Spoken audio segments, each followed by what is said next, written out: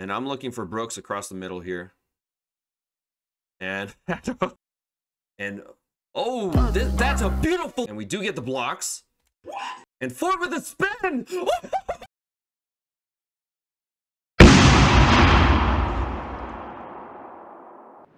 Welcome back, Lumberjacks. And today we're back at it again. Welcome back to the second to last best U2 Dynasty. Stephen F. Austin. We're playing Auburn this week. This is a big game. And as you can see, we actually jumped up a spot in the top 25. We're number 23 now. We've been top 25 for the last, what, 3 or 4 weeks now. We've only moved up 2 spots. That just goes to show that we are in a weak conference, and hopefully that'll be changing soon. So Auburn is on a winning streak. They've won 4 in a row. They have beat, so they actually lost to Ole Miss.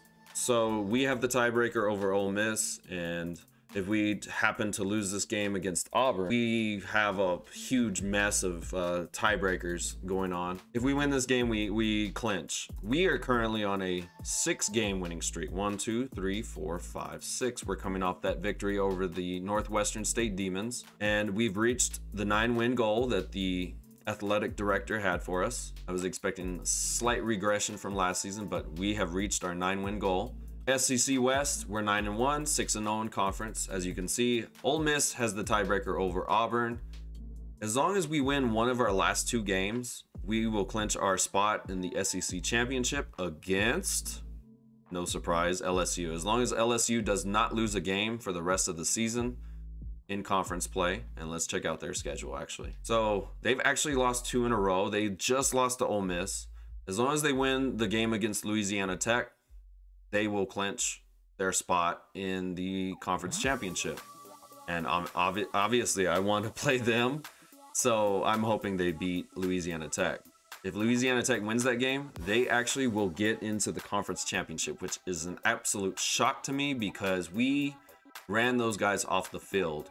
So I really hope that LSU wins that football game. This conference in general has been an embarrassment. So let's jump into the scouting process of Auburn. Thomas McCollum is the head coach, and this looks like Gus Malzahn. This is the head coach of Auburn University. They play the spread offense, Ball State, spread. They're gonna be no huddle, and they're looking to be aggressive. So honestly, we're going to play our cover too, like we do. We don't mix it up on defense too much because we really don't have the players. We do bring blitzes here and there. In this game, I'm probably just going to sit back in coverage. We'll look at their players, but I'm sure they have a scrambling quarterback. Defensively, they run the 4-3. They are looking to defend the pass a little bit more, but they're going to stay balanced on defense, and they're going to be a little bit aggressive. So we got to be ready with our screen game, of course. Auburn has depth at quarterback, that is for sure. They have a pocket passer, but this guy probably can take off. He can probably dime us up. We got dimed up last week by Northwestern State. So any quarterback that we play, you know, a freaking potato back there in the pocket can probably dime us up. This guy can definitely dime us up. At halfback, they have an OP halfback, 91 speed, 96 excel, 90 break tackle. I already see what I need to see to know that we're in danger. You know, we need to tackle this running back, Dan Wallace. This guy, we need to get him on the ground at the first opportunity. We can't let him get going. They are actually weak at fullback, so that doesn't matter. At wide receiver, they have a ton of depth. They have a ton of speed. They have a good tight end, so their passing game can be very dangerous. In terms of their offensive line, dude, these guys are solid up front. We have played offensive lines like this before, and we've actually held our own, but our defensive line is so weird that, you know, there's instances where last week we played Northwestern State. We should have been dominating them up front. We should have had more sacks, more tackles for loss. We weren't getting that type of production. So our defensive line needs to come out and play. They need to beat these guys up front. They run the 4-3, so they are strong up front. They have a lot of depth. And then at linebacker, of course, these guys are loaded. Auburn is known to have great linebackers. And then at cornerback, they're actually pretty weak at cornerback. They do have good speed.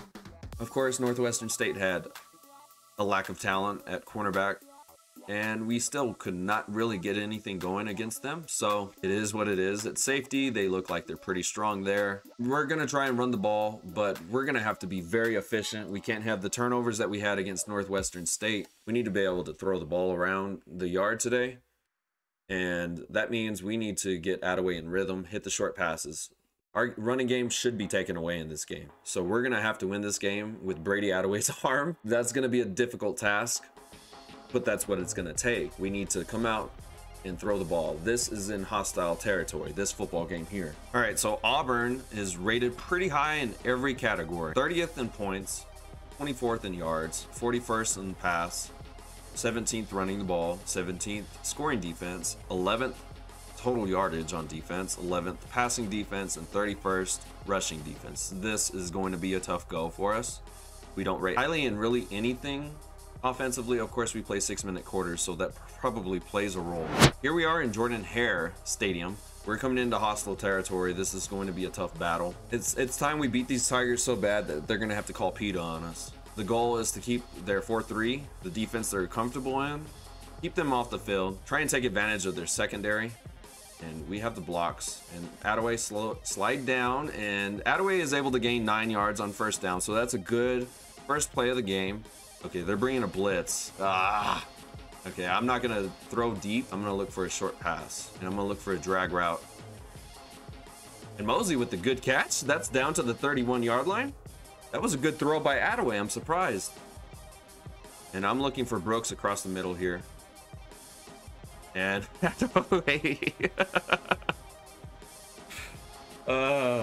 dude, forward on a wheel route. Let's see if we can get Mosey here on this button hook.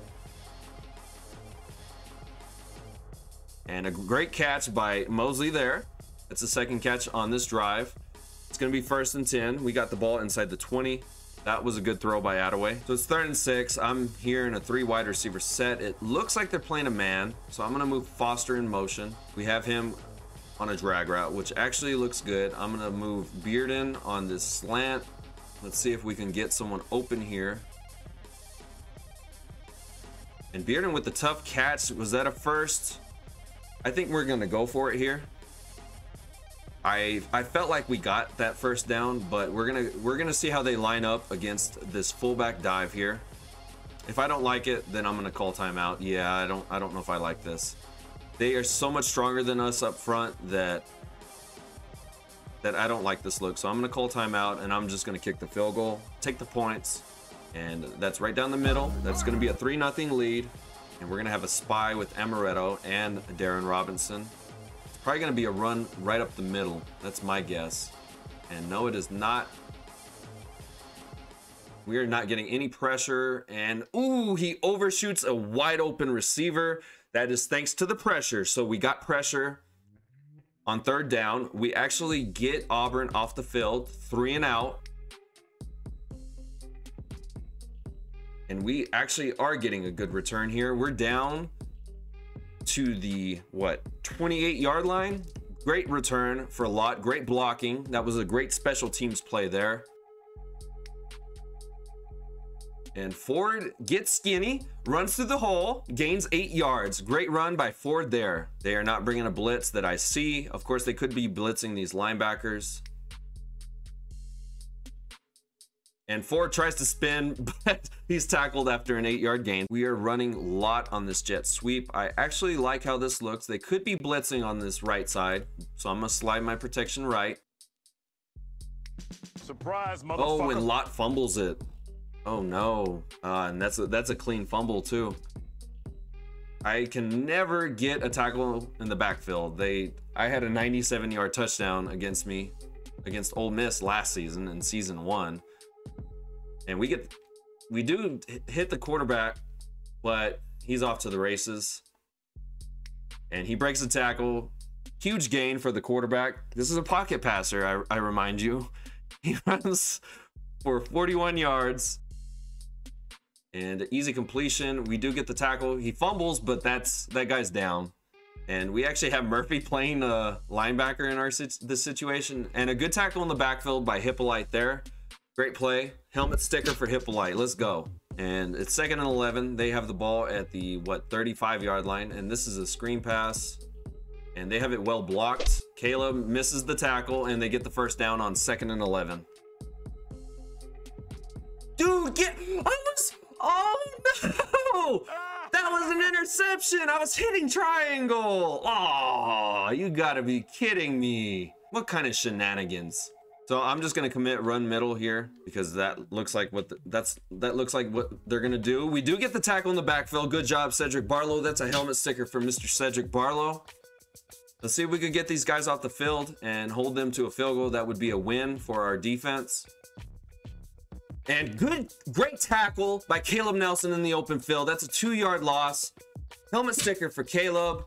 Are they gonna go for it? They are not gonna go for it. Great job by our defense.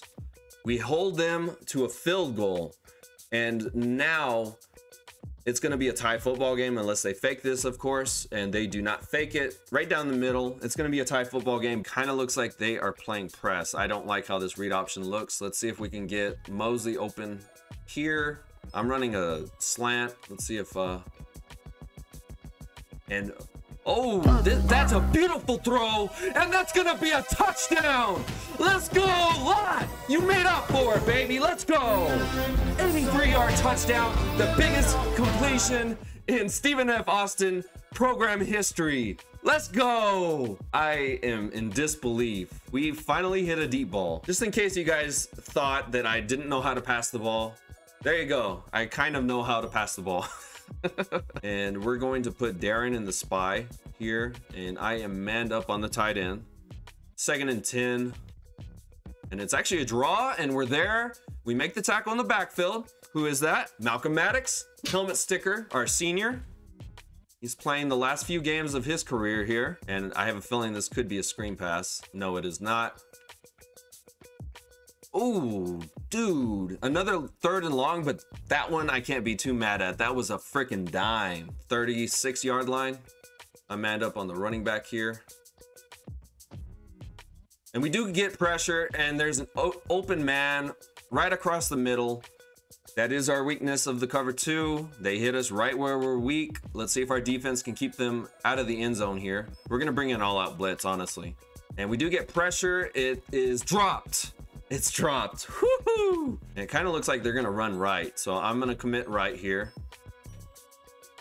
And we are there. We make the tackle. That's Burton with the tackle for loss. Helmet sticker Burton. That's your first of the season.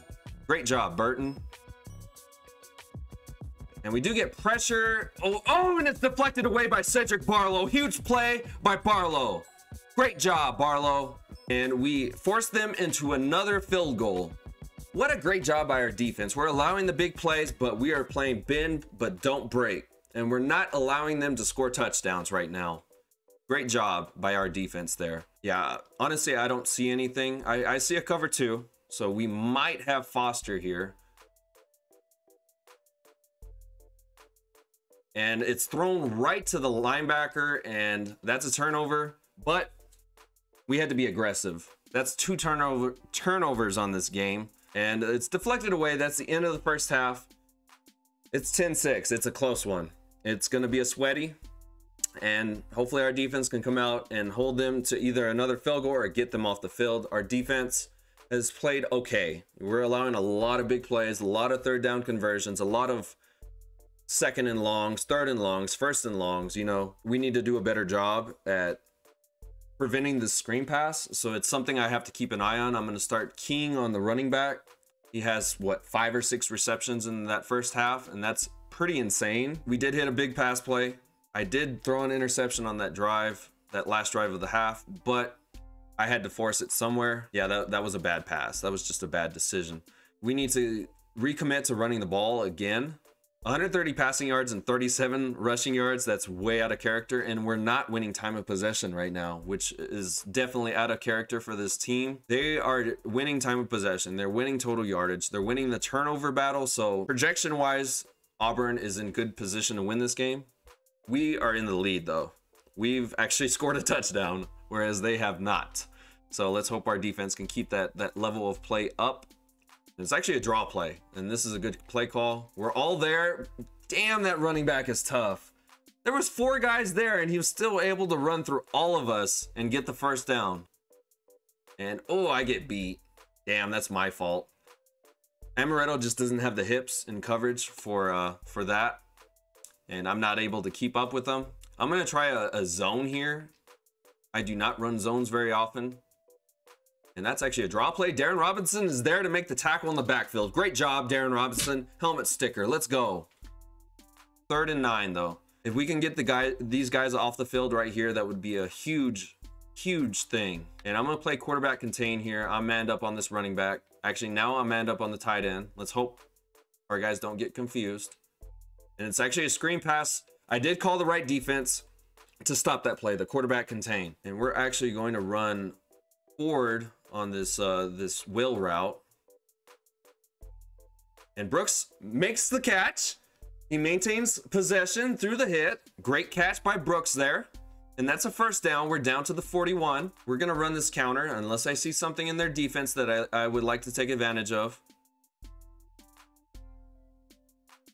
And Ford runs hard and gains that 1st down. That a boy, running 4 tough, helmet sticker. Let's go. I'm going to look for the slant and see if someone can get open. No. Damn, nobody is open here. And we have to throw that out, and we get forced off the field. They come out in 3 wide receiver set, 3 wide receivers on the right side. And Amaretto is, dude, this running back is so frustrating. He's such a tough runner. And this is a screen pass, and it makes me dive, of course. And this is a huge, huge stiff arms. I'm running quarterback contain. And we actually have backups on the field. So, that's a false start. Yes.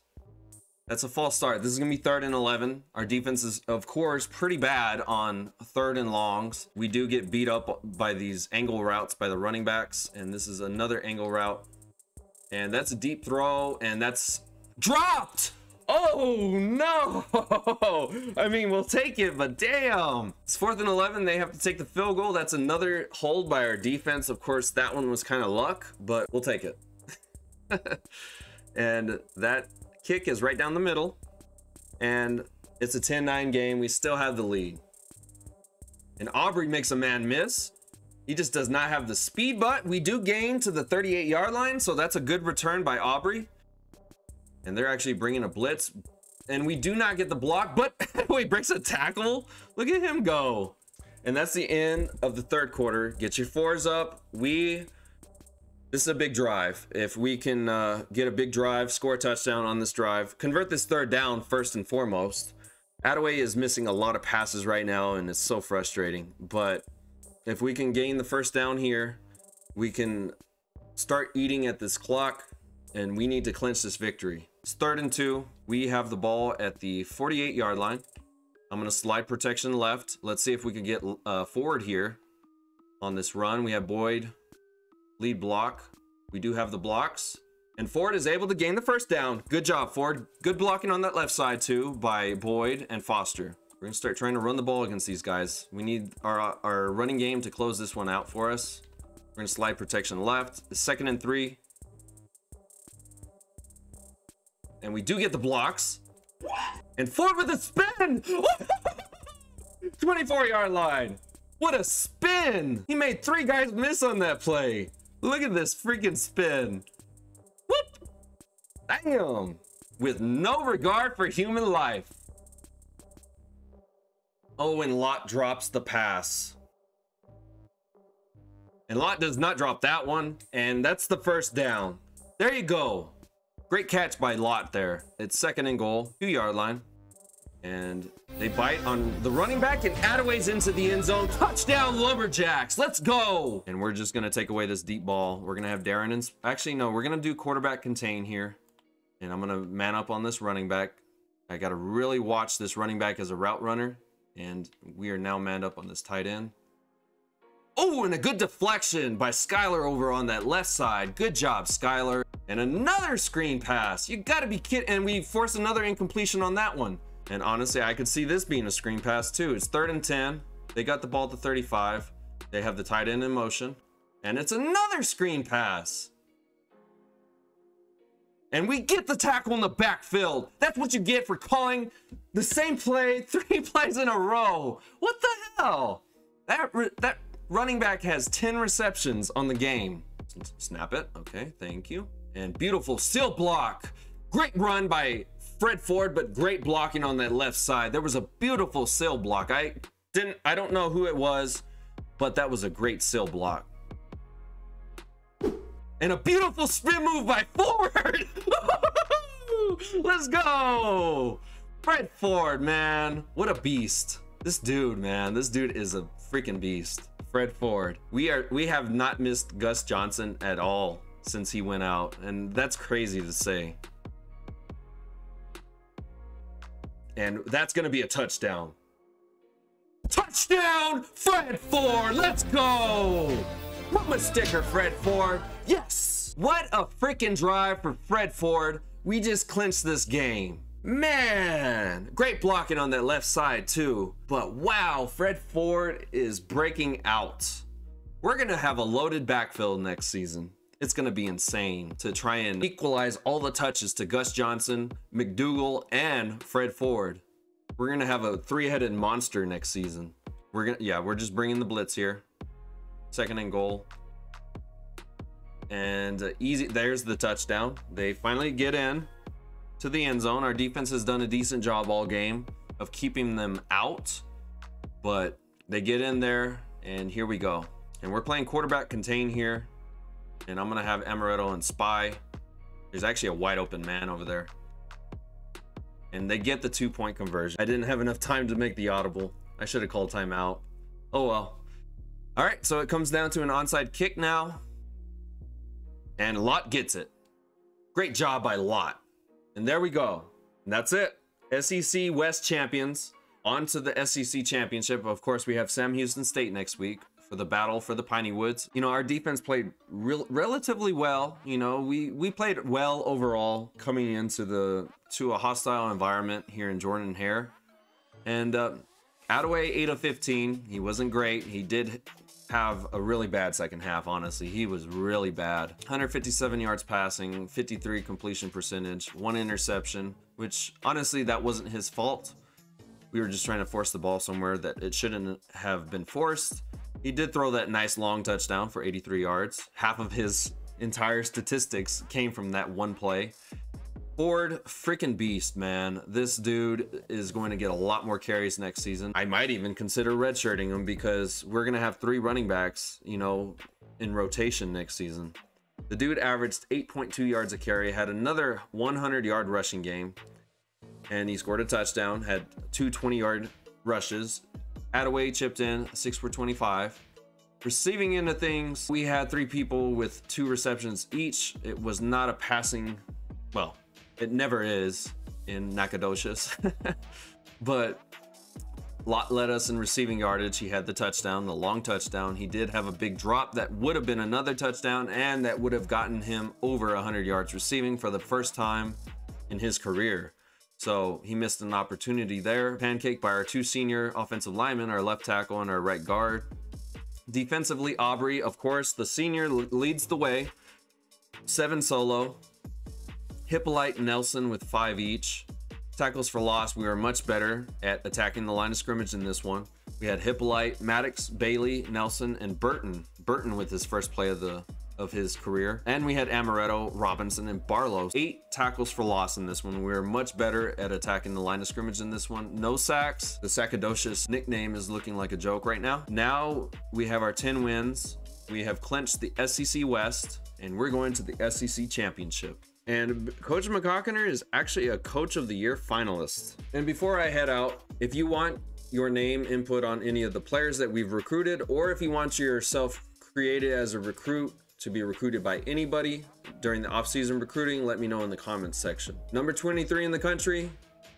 Next opponent, Sam Houston State, and then we're going to the conference championship. Let me know what you think of the series. I'll see you on the next one. Later, essentially. I'm running a slant.